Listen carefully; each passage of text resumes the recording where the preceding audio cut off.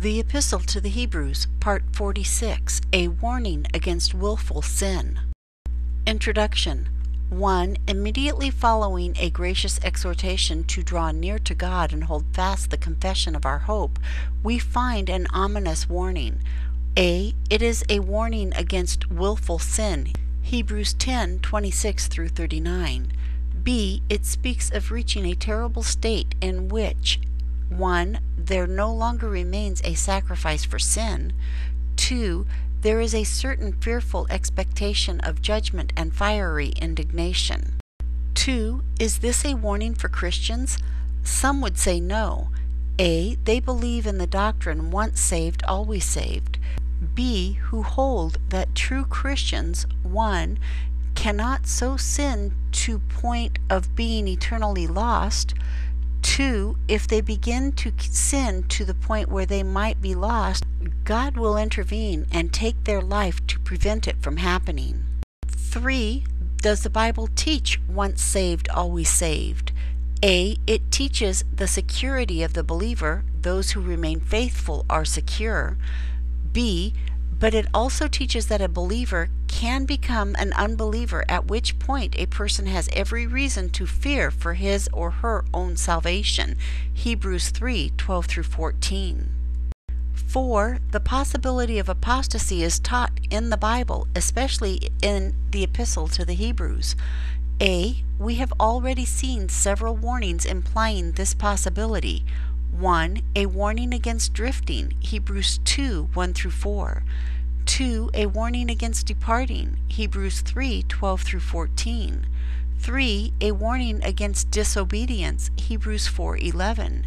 4. A warning against dullness leading to apostasy, Hebrews 5:11 through 6:6. B. But perhaps now, with a warning against willful sin, we learn the real danger of losing our salvation if we despise what we have received. Hebrews 10:26 through 39. 1. What it means to sin willfully. A. Compare other translations. 1. If we deliberately keep on sinning, NIV. 2. For we willfully persist in sin, NRSV. 3. For if we go on sinning willfully, NASB. B. The sense of the Greek is one of repeated action. 1. Implying not the act of sin, but the state of sin. A. All Christians have moments of weakness or ignorant sin, 1 John 1:8 through 10. B. It is not inadvertent sin, but deliberate sin that is under consideration. 2. A state in which one A. knows the truth, Hebrews 10:26b, B. yet chooses to deliberately and continuously persist in sin. C. Can a true Christian ever reach this point? Yes. 1. Note the pronoun we. The author includes himself in the warning, Hebrews 10:26a.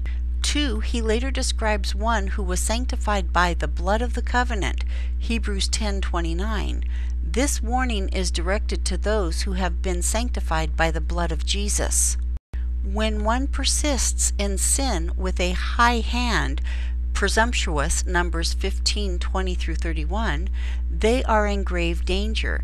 This is especially true when one is a Christian. What sort of danger? 2. The consequences of willful sin. A. There no longer remains a sacrifice for sin. 1. What sacrifice is under consideration here? Christ's sacrifice. 2. What sacrifice no longer remains? Christ's sacrifice. The blood of Jesus is no longer available for one who persists in willful sin. B. That which does remain. A certain fearful expectation of judgment, Hebrews 10:27a.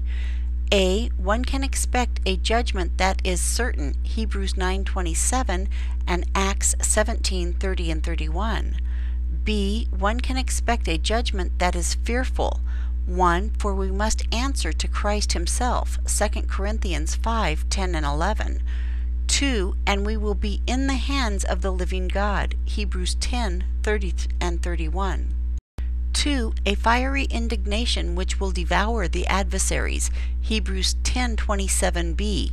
A judgment involving fire, figurative but torment just the same. Revelation 21:8. B. A judgment involving indignation, the wrath of God. Romans 2:5 through 11. C. Such a judgment will devour, not annihilate, but destroy. Matthew 10:28. Such are the consequences of willful sin, and the warning is directed to Christians. Is God just to bring such a punishment upon his children who have been redeemed by the blood of his Son? Here ends part 46, the Epistle to the Hebrews, a warning against willful sin.